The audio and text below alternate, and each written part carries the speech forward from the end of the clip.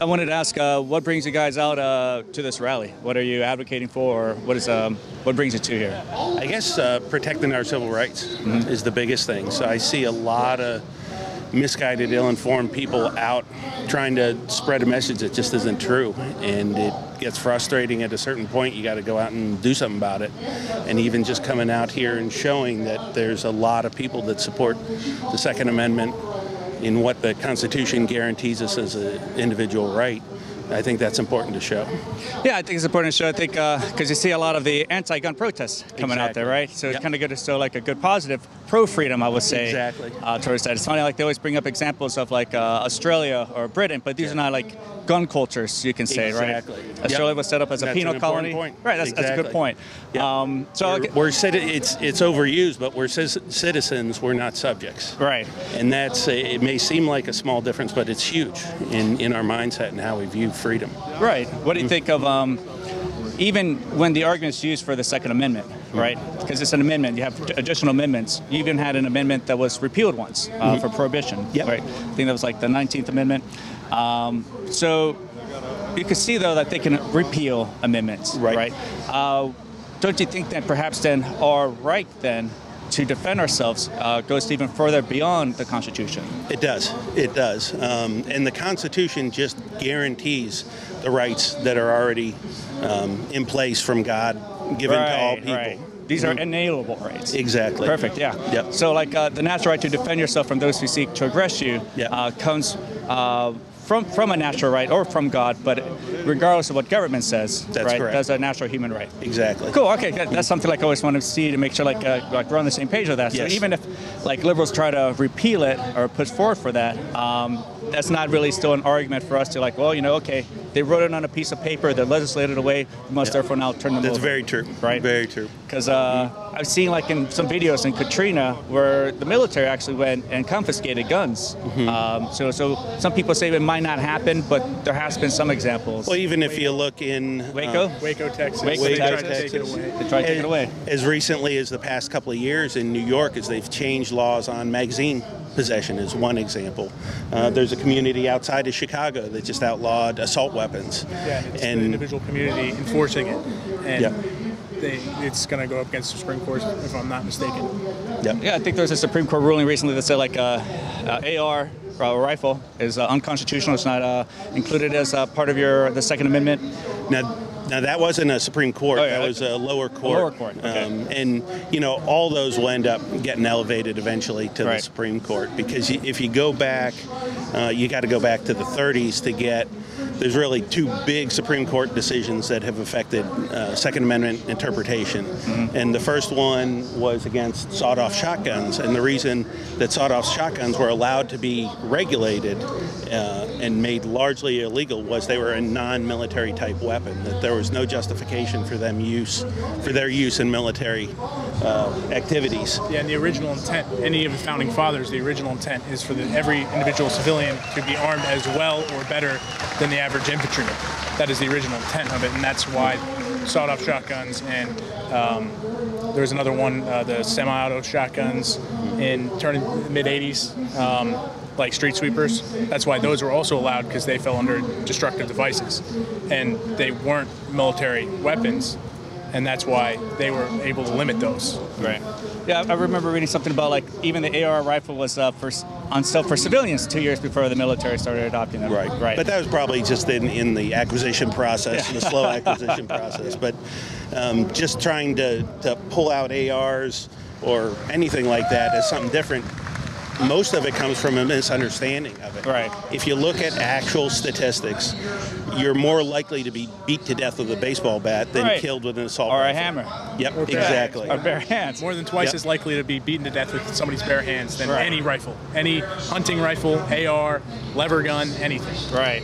Or in a car wreck, right? Yep. Right. So we legislate that everyone drive 50 miles per hour if it will solely save one life.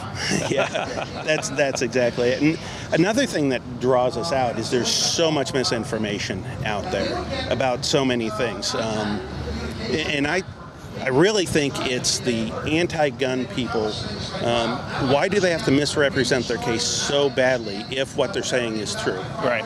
And you go after why are they going after assault rifles instead of handguns? Now, I don't think handguns should be regulated either, but handguns are the ones that are involved in the vast majority of murders. Virginia Tech, that was a handgun. It was. Right. It was. So why are they disingenuous about that part? They misrepresent what an assault rifle is, and I mean in so many ways. They can't even define what makes it an assault rifle. Well, and that's the thing, and that's where I think some of the pro-gun people miss the ticket, is assault rifles have a definition. There is such a thing as an assault rifle, and in America, assault rifles are highly regulated because an assault rifle, by its original definition, is select fire, so it's fully automatic. And fully automatic weapons are extremely regulated in America. So if they're not willing to understand what they're trying to regulate, I think they disqualify themselves from actually trying to solve the problem. They're not trying to solve the problem, they're trying to push an agenda, which is unfortunate. Feels, right? It looks scary, they could say, right? Like that one news reporter who was like, oh my God, I think I got PTSD firing a M16 machine gun rifle or something like that. And it unfortunately, it kills the open conversation. We need that civil debate in our society. And when you start bringing out fallacies and trying to represent pro-gun people, they give a false choice. Either you're for gun control or you're for killing kids in schools. And that's absolutely false. Everybody here, I'll guarantee you, wants to see fewer shootings, wants to see kids survive in school and not have to face that. It's just how we see addressing that problem is categorically different. I like to think that the pro-gun people have logic in their argument, and we have statistics to back what we're saying, and we have reality. And I just wish that open debate could happen, that civil debate.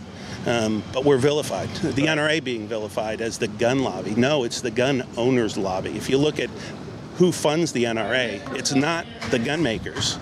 It's primarily the membership, the 4 million people who are members of the NRA. Like that one member that stopped the killer at the church shooting in Texas, right? Example. Yeah, they never talk about that. They say, if they say like the NRA kills people, yeah, they killed would be a murder, right?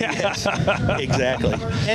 And then you get such an uneven portrayal of what happens in the media, and I hate to come back to the media because everybody thinks you're a wacko if you say the media is inaccurate, but they're horribly inaccurate. They won't show cases where guns are used to defend people.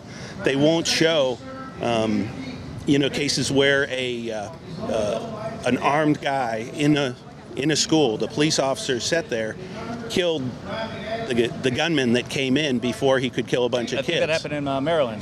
Exactly.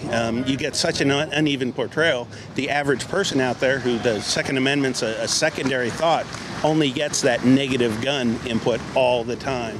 It's unfortunate. What do you think of so they say this is to prevent government tyranny, right? To kind of arm yourself in the event that government becomes tyrannical. How would you find then such a movement? When does government become tyrannical? That's a really hard question to answer, and there's no single answer. And it's not if you look historically, it's almost never a single act. It's a process. It's little steps, different kinds of legislation against guns, you could say, that builds up over time. Well, and guns are only part of it. I mean, and this is an often used reference, but Hitler was elected. Now, he wasn't. How he gained presidency is a little screwy, but it was through a democratic process. So you've got to watch that all the time, and when that red line's crossed, who's to say? But if you are a subject and you don't have the ability to influence that after that red line's crossed, I mean, what do you do at that point? Would you say then, perhaps then the Constitution can't even prevent such a tyranny? So we look at the Constitution to limit the size and scope of government, and we look to where it is today, over 200 bases. You have what Obama will call collateral damage, but those are still drone bombing attacks that kill the lives of peaceful people, You have thousands of people in cages, in jails, prisons for victimless crimes. These things kind of add up over time. So like you said, well, what point is that line crossed to say that this is government tyranny, And that's where the framers of the Constitution were incredible, because they established that mechanism, that framework, so you can work through those issues as they rise in your society, and you deal with it as a republic. You deal with them and figure out, and the balance of the three elements of government, between the judiciary, the executive, and in Congress, the elected. The balance of those three, working through those problems, because the problems we have today, they have similarities to ones previous in our history, but they had problems that were unique to them at the time. And you have to have a structure that allows the people to govern themselves to solve those problems. Do you think we could, Virginians can govern themselves without a federal government? That question was brought up, about 100 and some years ago, 130 years ago, and it didn't end up very well. It ended up pretty well, right? No. I think inevitably secession is inevitable. An empire this size inevitably collapses with the weight of its own bureaucracy. Right. Yep. The dollar losing 97% of its value. We see this kind of happening in Europe right now.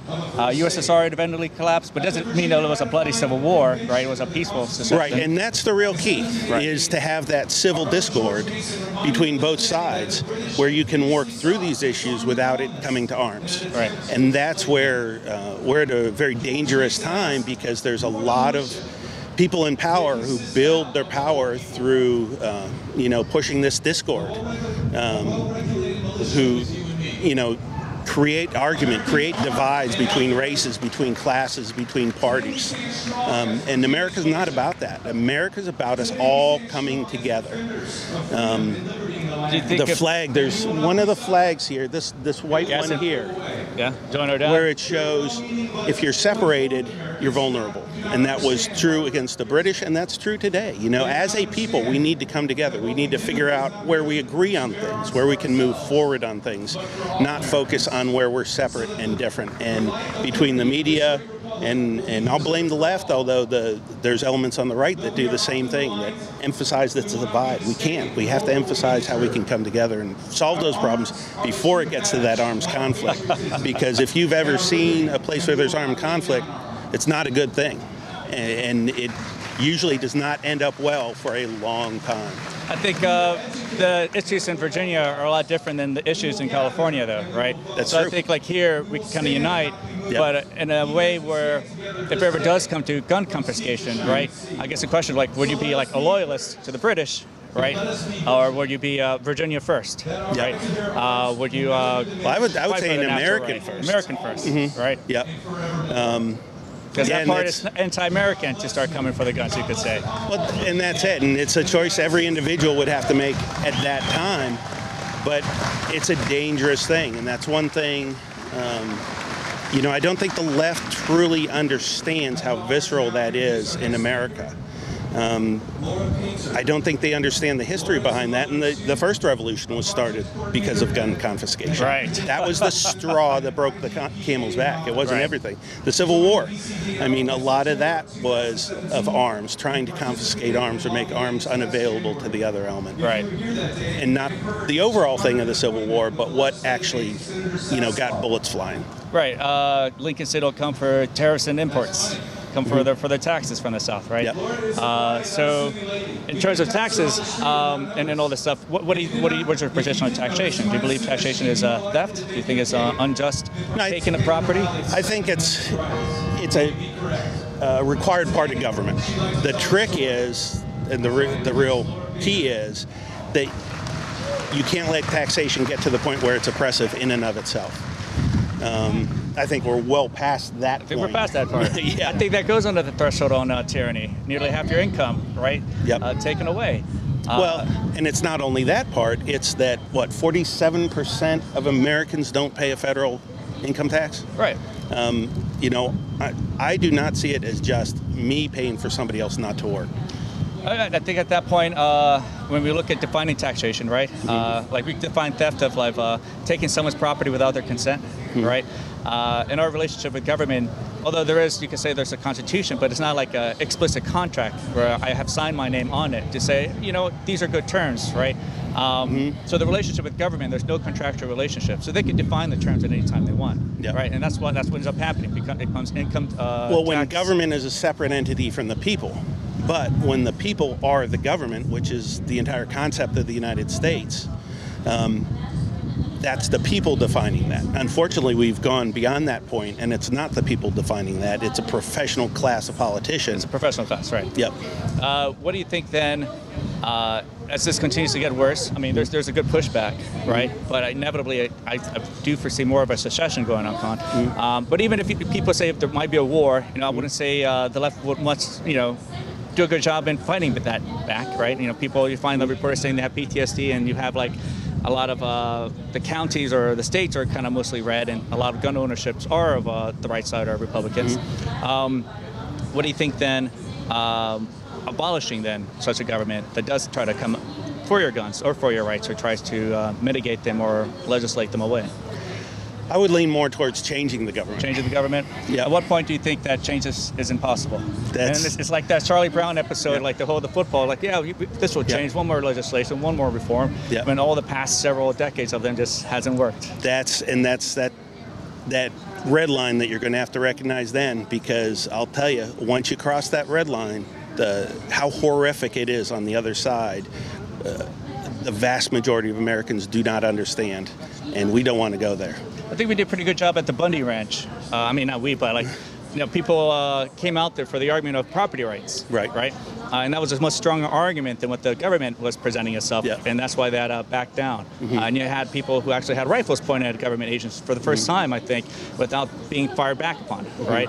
And I think the more argument of property rights won through that day and standing off government, and I think perhaps it doesn't necessarily have to be that violent. I think government wins if they can twist the argument around to make them look like the good side, like the good guys.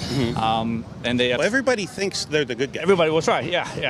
I think the vast majority of people believe they are the good guy, and that their opinion is the right and what's going to help people. That's, again, I'll come back to social discourse, and that's why that's so important. One last question I wanted to ask. Sure. What do you think then that government really can't protect your life, liberty, or property? And that there's not just Supreme Court rulers that said that there is no obligation for the police or government to do so, but the case in the Parkland High School, where there was four sheriffs that hid and then actually engaged the shooters, right? Showcased that there is no obligation, there is no duty. I mean, there was that Maryland case that just happened, sure, but in general, there is no obligation. I think it's an inherent part of government to play a role in your protection, like large-scale military. Large-scale military, protecting against nation-on-nation conflict, against external terrorists, policing, general policing. But that does not absolve me as an individual of my right and responsibility to protect myself and those around me, my family. It's the same reason I have a fire extinguisher at home. I'm not going to defund the volunteer fire department.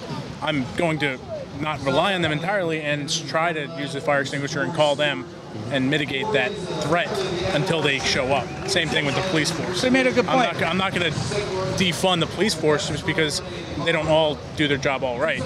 I'm still going to call them, but at that first, when seconds count, I'm going to go with the fire extinguisher or the shotgun in my closet. All right, so you made a good point. The fire department is volunteer, right? It's privately, over like 75% of it is volunteer, right? Private charities kind of help that sort out. Do you think that private charities or volunteer malicious group or security could do a much better job than a local government agency that looks after themselves first? I think that's an interesting point, because the membership is volunteer, right? But the county I'm from, they still get their local funding from the local government. Right, there's some overlap. There is. So it's not entirely, and in cities you can't really do all volunteer. So in different areas, different things work better. And I think either extreme of we need to get rid of all cops and go all independent, or you can't have VDOT and it should all be private roads. I think those extremes are bad, but also the extremes of the only armed people should be cops, I think, is also bad. So it's where that middle ground is, and you need to be able to talk with your fellow citizens openly and listen to each other so you can find that middle ground. Because an extreme on either side is bad. But you acknowledge that the market forces have been shown to work. Yes. Right? And I think that maybe we give too much credit to government as maybe being our salvation to our problems instead of looking inward in our community and finding solutions to this ourselves, right? Which would be much more immediate, much more efficient than waiting for a bureaucracy, to come in Congress for 110 days a year and trying to solve our problems ourselves, right? Yeah, there are select areas where there's an inherent government responsibility. The military, in my mind, is one of the clearest ones of those. But it's a very select group of areas where the government should do that. They shouldn't be regulating our healthcare. They should be taking care of those core government responsibilities that have been held true throughout history. I mean, we're not making this stuff up as new. It's been there a long time. It's all the stuff we're adding to government now that will build that bureaucracy that will cave in on us and collapse our country. In terms of military, though, I find it difficult to justify their involvement overseas right now, right? There is no weapons of mass destruction. Bush needlessly sent them to Iraq. Most of the hijackers were Saudi Arabian, right? Yeah. I don't know what they're doing in Afghanistan. I think now they're in interesting engagement into war right now with Syria, right? And I think these are the same things that we were hearing from Hillary that a lot of people didn't want to have that kind of engagement, and now we're seemingly involving the military again once more in something that's not really safeguarding our freedoms. I think it's here where we're losing them and not overseas. It's both. You can't become isolationist. We tried isolationism after World War I, and because we stepped into the world theater and then we're like, nope, we helped and then we're out. You can't entirely go back to isolationists. We are part of the world, how the world works, one of the most influential countries in the world. I'd say we are the most culturally influenceable country in the world, and we can't step back from that. Now, are we a little too far into being the world's police force? Maybe. There's room. There's got to be a clear American interest before we put boots on the ground anywhere. Afghanistan. Okay, you raised Afghanistan. The reason we went into Afghanistan was that the terrorist organizations had free reign there, so they could organize, they could plan, they could recruit, they could train. They had an area there that was welcome to them to do that. And we had to end that. We had to make that area a controlled area, not necessarily by us. I mean, that's how we worked it, but the answer is to keep it from being a permissive environment for those bad guys to do that. So in my mind, Afghanistan was, in its early years, was a very clear case. Now we can argue about Iraq all we want. Yeah, I mean, and in some areas you'd be surprised where you wouldn't get an argument from me. But again, there's got to be a clear, defined U.S. interest before we use the military in anything. I think there's an interesting case before Afghanistan that they had Osama bin Laden. The Taliban was ready to give him up. They had a White House press conference saying, hey, they're ready to give him up, so evidence, and they'll hand it over. This is before they started the bombing campaign. When the bombing campaign occurs, okay, we'll give him up to a neutral third country, right, immediately to stop bombing us. But the White House press, you'll find this on YouTube, televised, and they say, we have no comment on that. So it doesn't seem like if the interest was to capture Osama bin Laden. I would question the validity. Right.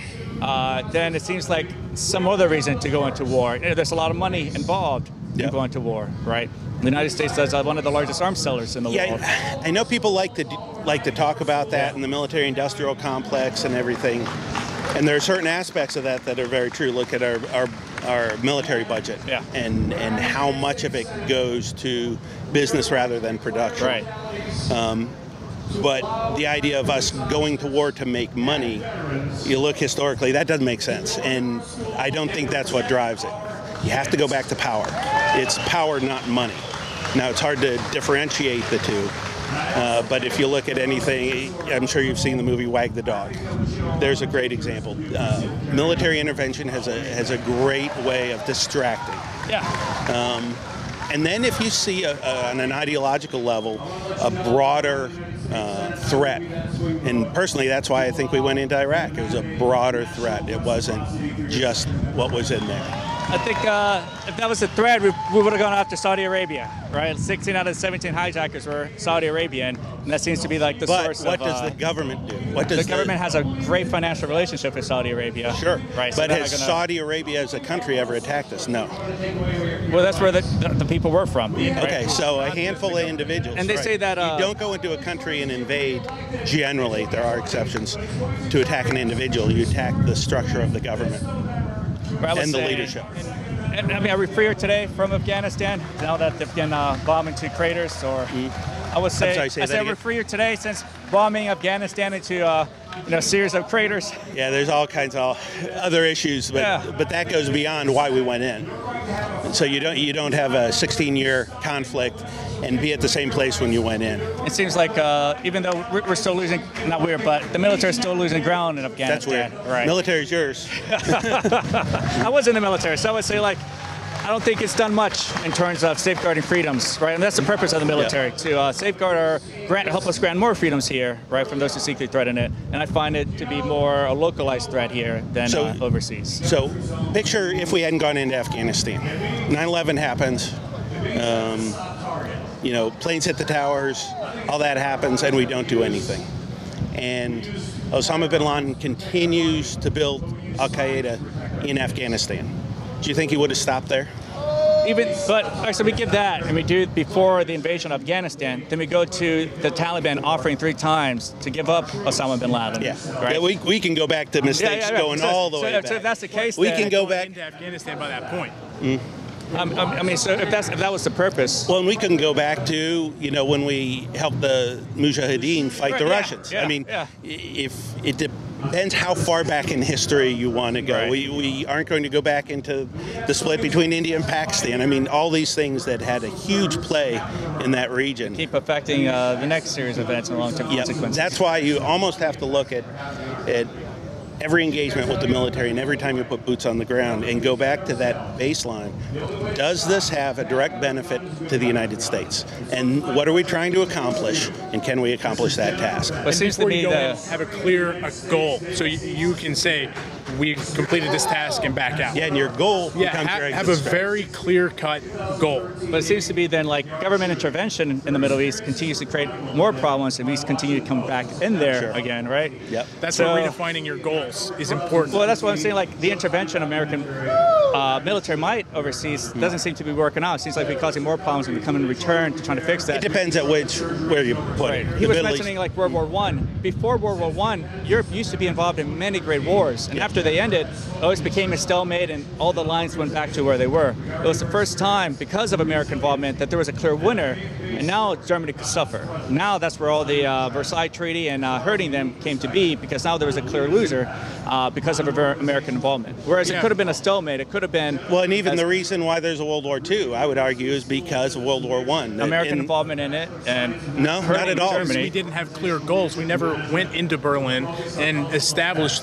The individual German citizens didn't feel like they had lost the war. Yep. They felt like their leaders failed them. Yep. And because we didn't go into Berlin, we didn't have that clear goal of foreign policy where it's a deterrent. They never want to fight us again. We never established that with the German people, and that's why World War II happened, because they felt slighted by their government, and that the government let them down. You guys ever hear of Hardcore History? I think it's Carlin's Hardcore History. On Great on YouTube, yeah. I've seen some of it. Yeah, great series on World War I. I recommend it. But yeah, I guess I just want to say thanks for you guys coming out here and supporting pro-gun rights. I think that's kind of important. Where's this going to go up on? Huh? Where is this going to be? This is going on YouTube. It's independent journalism. I just kind of go on like to talk. Awesome. Talk to people. Take that filter off there. Yeah. So the channel's independent journalism? Yes, independent journalism. Cool. I'll give you my name afterwards. It's kalmolinet. Okay. Yeah, thank you so much for pushing for gun rights, right? In the face of like the onslaught, like in DC, you had a lot of anti-gun people, and I went there and I asked them like, what does AR stand for? They're like, assault rifle, right? So a lot of people don't really know what it is that they're arguing against. But it's good to hear, though, even regardless of the Constitution, that your self-defense doesn't really just come from the Second Amendment. It's a natural right to defend yourself from that. So thank you so much, guys. Cool. Yeah, Thanks, have a great day. Take care.